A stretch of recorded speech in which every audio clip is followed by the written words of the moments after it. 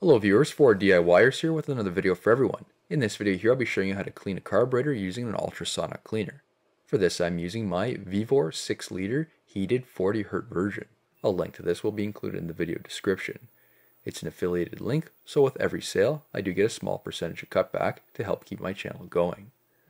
For this I have 3 different examples using lawnmower carburetors. Based on the size of your ultrasonic cleaner will depend on what size carburetor you can clean. This size is perfect for small engine carburetors, but it may be slightly too small for some vehicle carburetors depending on their size. It's always a good idea to disassemble the carburetor completely so the sound waves are able to efficiently work through the components, removing any debris. Here you can see the carburetor is somewhat dirty. This is one of the cleaner examples I have. I will be doing a total of 3 examples. Any small components such as the jets, needle, nuts, bolts go inside a mesh container. I always use a basket as this will protect the container of the ultrasonic cleaner. Put the components inside and then add the water. It should be close to the fill line on the container.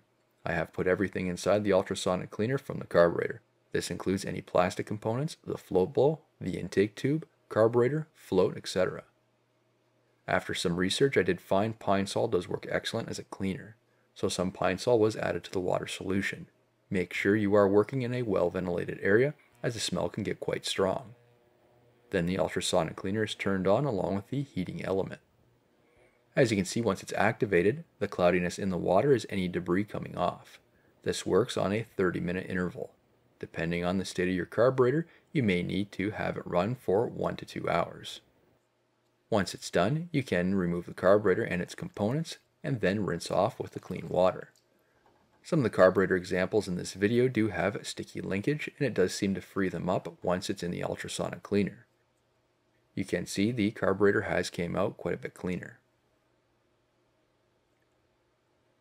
Now for the next example, again is disassembly of the carburetor. Again, those components are placed in the basket. I'm using the same dirty water and soap solution mixture. I do find that this can be used quite a few times before needing to be replaced. Once the ultrasonic cleaner is on, you can see the debris clouds coming off the components. I do find it is extremely important to have the solution heated, as it does aid in the cleaning process. Once done, the components are rinsed off in water and you can see they are quite a bit cleaner. This carburetor too also had a sticking choke and throttle butterfly. And finally is the third dirtiest example, again was disassembling the carburetor as well. You can see there is quite a bit of buildup of debris and corrosion here. Place the wire basket inside the solution and then turn on the ultrasonic cleaner.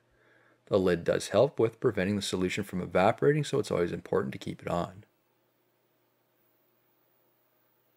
Once done, here you can see the carburetor is greatly improved. Sometimes I do recommend using compressed air to clean out any ports where debris or water may be left over.